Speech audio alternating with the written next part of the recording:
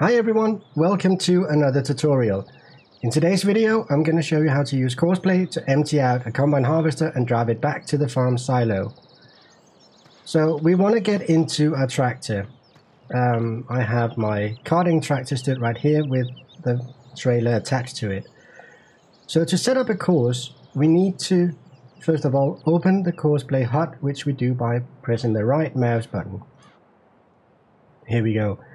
So the mode we want to be in is the combi mode, empty combine and offload. This mode acts like a drive from here to there, and when the combine is full, empty it out. So if we click that mode, we can start recording the course. So we start up the tractor and we press the start record button. Now, a good tip with Courseplay is when you start recording a course like this, the first 3 waypoints, you want them to be in a relatively straight line. So we have one course or one waypoint, 2,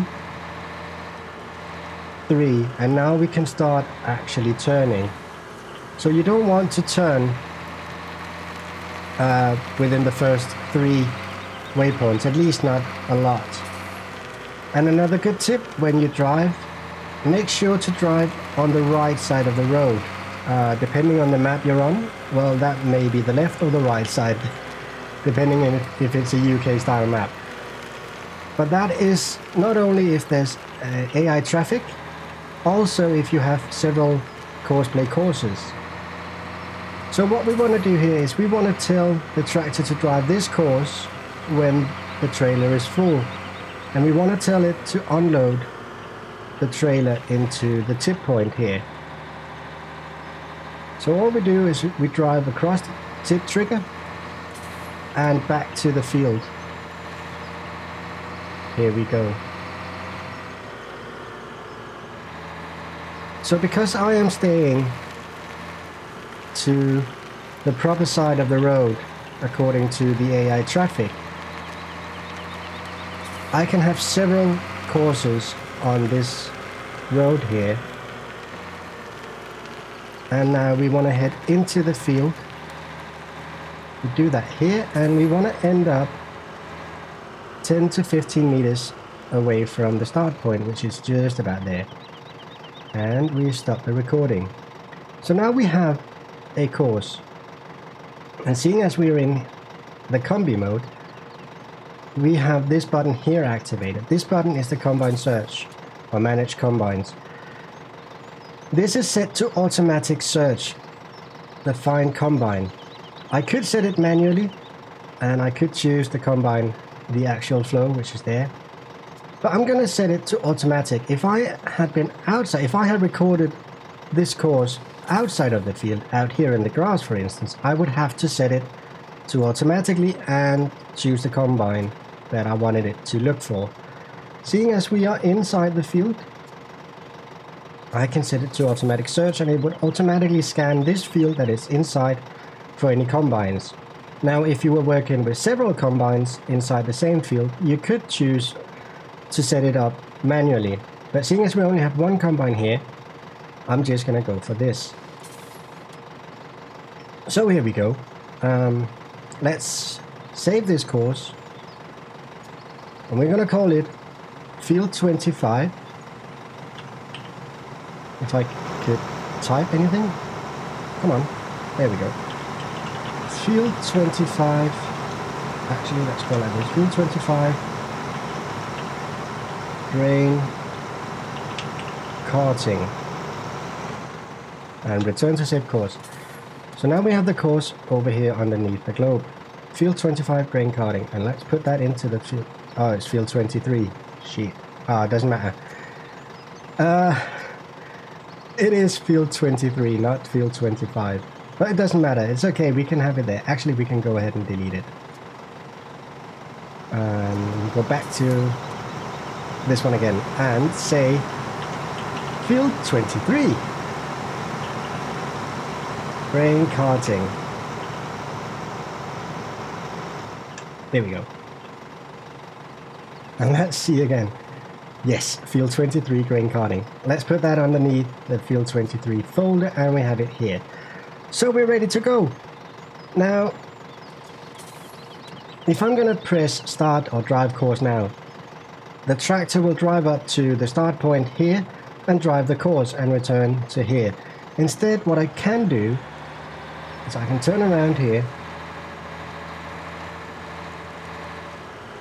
and go behind the last 3 waypoints which we have right there. And I can say nearest waypoint, start course at nearest waypoint. Now, if we look in this one here and we click that one, you can see the nearest waypoint will be the one here.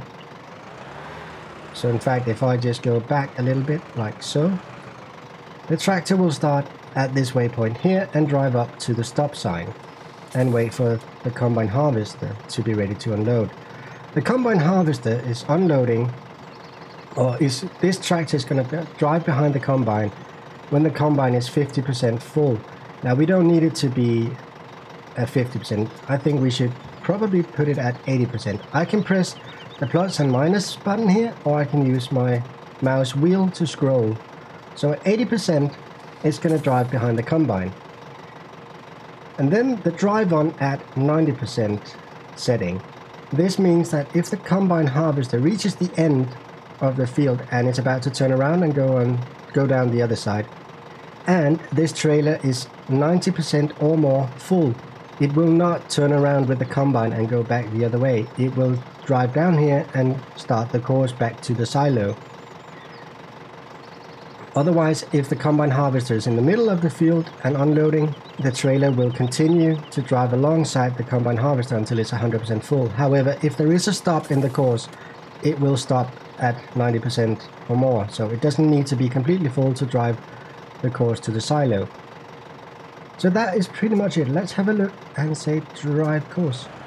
So you see, it will go to the stop sign here. And my cat is meowing behind me. And it says no combine in reach. And let's just have a look. That might just be because the combine is not actually ready to unload yet. The second the combine is ready to unload, there we go, waiting until fill level is reached. Oh, that was because the combine was actually outside of the field when it was turning around. But it has detected the combine and it has now shut off the engine so it doesn't use any fuel. Which is a nifty little feature. That's a new feature for Farming Simulator 17. I don't seem to recall that in Farming Simulator 15.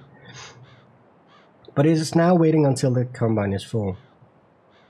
A good tip as well, if you are going to use Courseplay, and you are going to use Courseplay for stuff like this, I advise you to turn off crop destruction.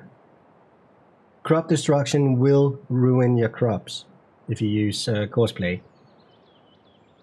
In Farming Simulator 15, when you use Courseplay,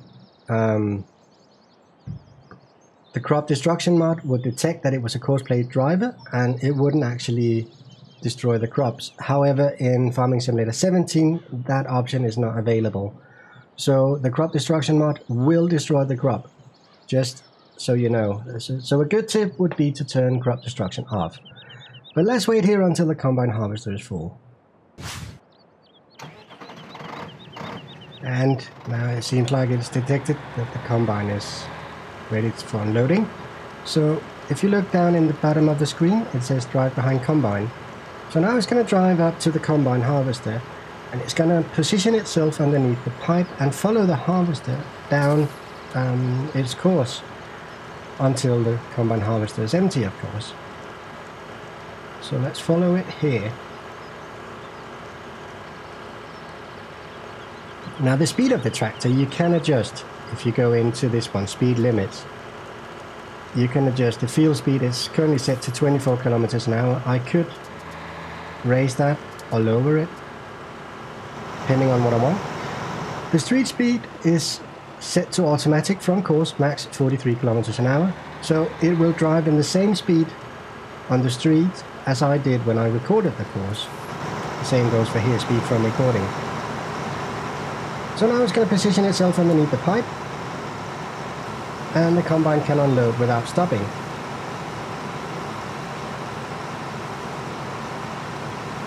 And let's see how much we get from this here.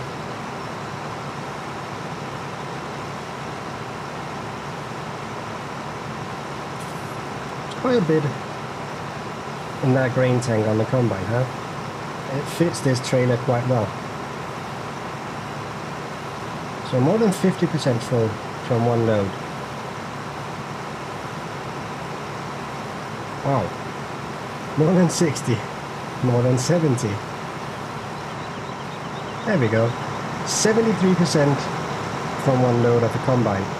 So waiting until waiting position is free. Now the tractor will now drive in behind the combine harvester on the same course as the combine harvester is driving, as you can see here. The reason it does that is it is trying to position itself outside harm's way. So if we were, for instance, to have driven the other way, we would have been driven inside the corn or inside the grain in here in the planted area. And if we didn't get out of the way after we were done unloading the combine, we would have been parked out here and the combine harvester would have been blocked when it came to us in the next run. So it tries to position itself so it's outside of any course. And that's a really good feature. Now, we could sit here and wait for the combine harvester to be full again. Or we can go into this one, say drive now. That will trigger the Courseplay to drive to the silo. So let's go ahead and press that. So now the Courseplay driver will drive over to the start of the recording, that one there. And he will turn around and try to drive the course as the best he can, which we will see here.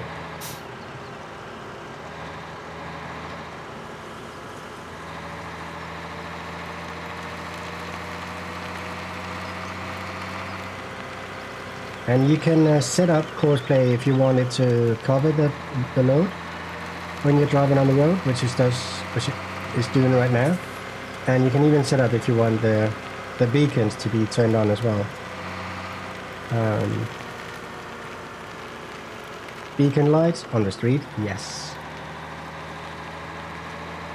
And I think it's in here. Or is it in here? I can't remember. There's somewhere you can set it to manually set the cover of the trailer.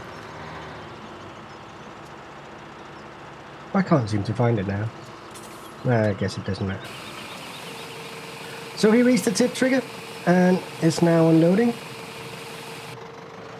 There we go. And he's going to return to the field, or she, I think it's a girl, isn't it? It's a girl. She's going to return to the field and wait for the combine harvester to be ready to unload again.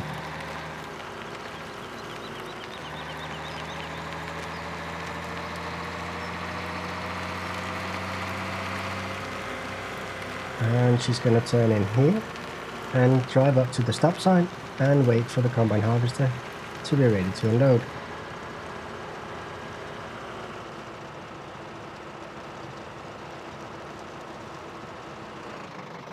There we go. So there you have it, guys. That is how to set up Courseplay to empty out your combine harvester and drive it back to the silo without you having to do anything at all. So I hope you enjoyed this little video and I will see you in the next one, guys. Bye for now.